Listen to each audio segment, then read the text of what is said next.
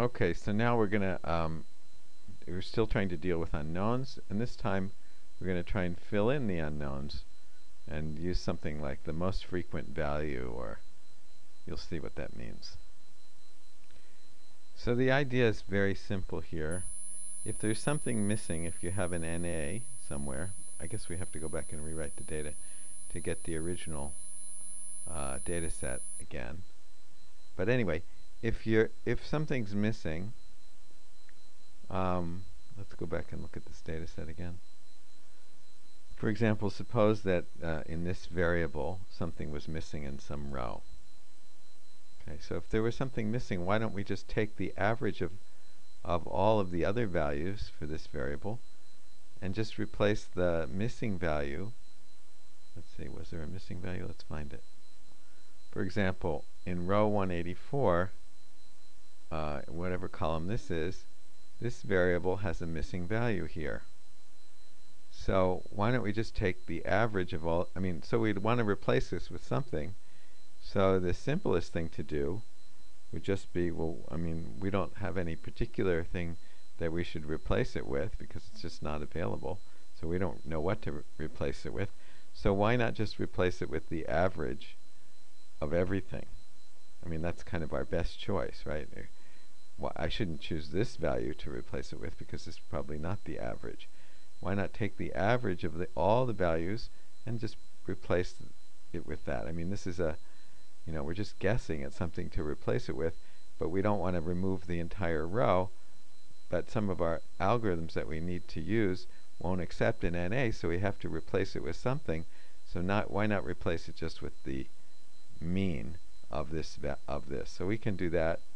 On the other hand, that's okay, but if you remember from statistics, if the data is very skewed, so if this variable's data is very skewed, if we look at the distribution of this variable and it's very skewed, it's like not a normal curve, or it's just skewed, then using the mean may not be a good idea, because if you remember, when a curve is very skewed, the mean will be like also sort of moved far away from the so-called center, and so it may not be a good idea to replace it with the mean.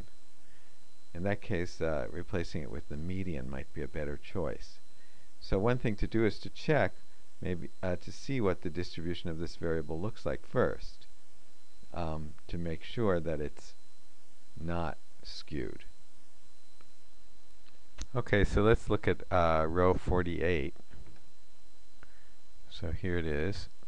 We can see there's an NA here in the MXPH.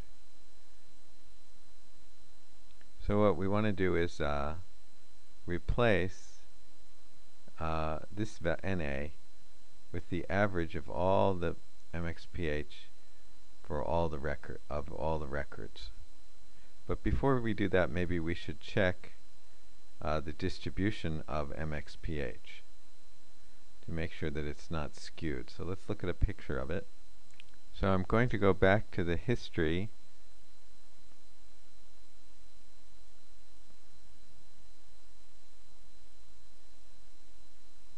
And we made a histogram before.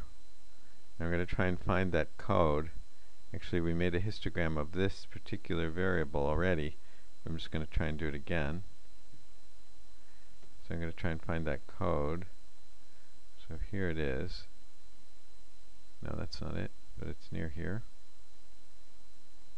So here was the code. I don't know if I can paste all of this in at once, but I'll copy it and try that.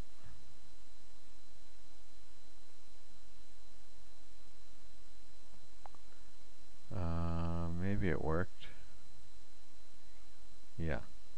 So here we can see a picture of the distribution. We can also see that it's fairly normal, and you can also see here from the shape that it's fairly normal as well. So it may be okay to replace everything by the mean. Now if it was skewed, like if it looked like this and then stretched all the way over here, probably wouldn't be a good idea to use the mean, and you'd probably want to use the median. So we'll use this code here. So what does this do? So we're going to just calculate the mean of this variable, and we're just going to say if there's any other NAs in this column, in this variable. If there's any other NAs in this column, just get rid of those. So remove them, equals true. So we're just going to take the average of all of the existing values for this variable, and we're going to take that, take the mean I should say, and we're going to replace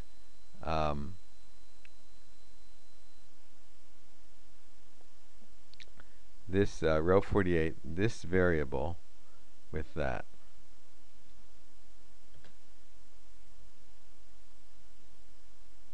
And now if we check to see what it looks like now, we see that there's no longer a NA in this value, and it's apparently equal to the mean of the other values. So this is one way to do replacements. Now generally we wouldn't want to just do this one at a time. We'd want to do it to every value for a particular variable. So maybe a particular variable like this variable might have more than just row 48 having an NA, and we'd, instead of wanting to do it just to row 48, we'd like to do it to all of the rows for this variable that have NAs. So let's do the code for that.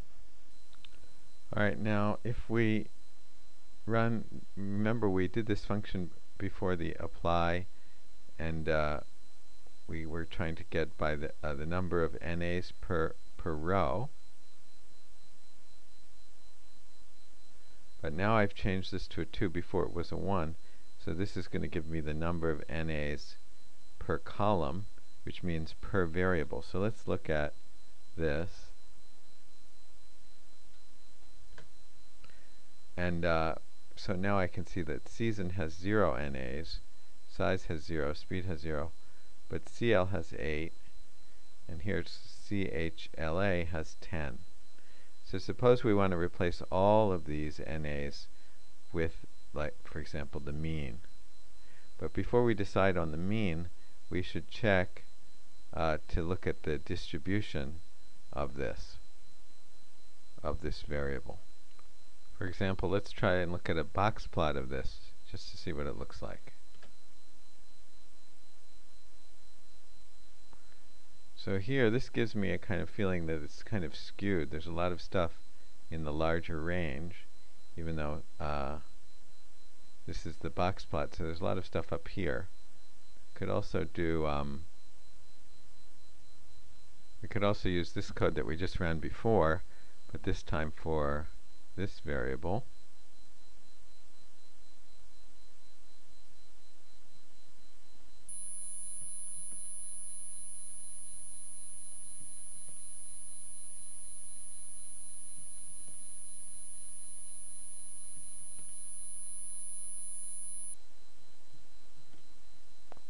See what that looks like.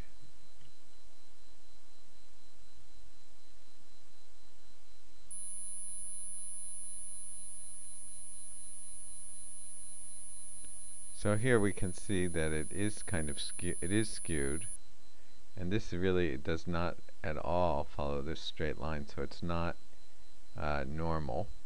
The QQ plot is not normal. We have all these outliers, or all these high values up here. So it is skewed.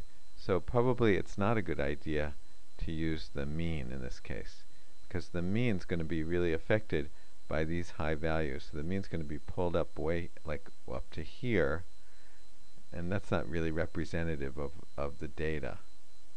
So I'd rather use the median. So let's do that.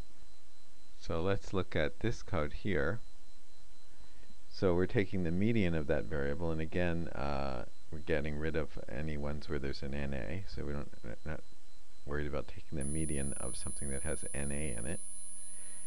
And what are we doing? We're taking the algae set, we're going to replace it. We're going to replace the CHLA value with the median. And for which rows are we going to want to do that? We're going to want to do it. This is NA. So whenever this is NA, this will be true. So we're going to, the other ones will be false. So we're going to be replacing the median into all of the places where it's NA for this variable. So if we try that, we get that. Now I wonder what would happen now. Well, no. So let's, so you could check to see that, but I guess it's not going to have much meaning since we didn't check it before we replaced it. But anyway, that's what we've done now. Now you might ask, okay, what do we do if we're not talking about a numeric variable? Of course, this was a numeric variable, so we could talk about the median. And the other variable that we looked at was also numeric, so we could have talked about the mean. But if we don't have a if this variable is, if we're not looking at a numeric variable, but we still have NAs that we want to replace, what should we replace it with? And in that case, you could use the mode. So you could, that is, replace a categorical variable. Let's go back and look at this again. Let's run this. So categorical variable like season.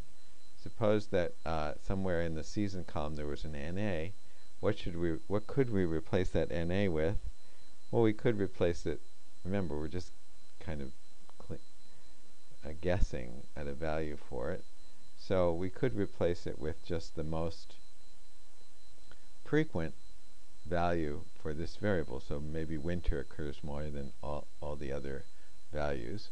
So if we find an NA, why don't we just replace it by winter, since we don't really have any other strategy.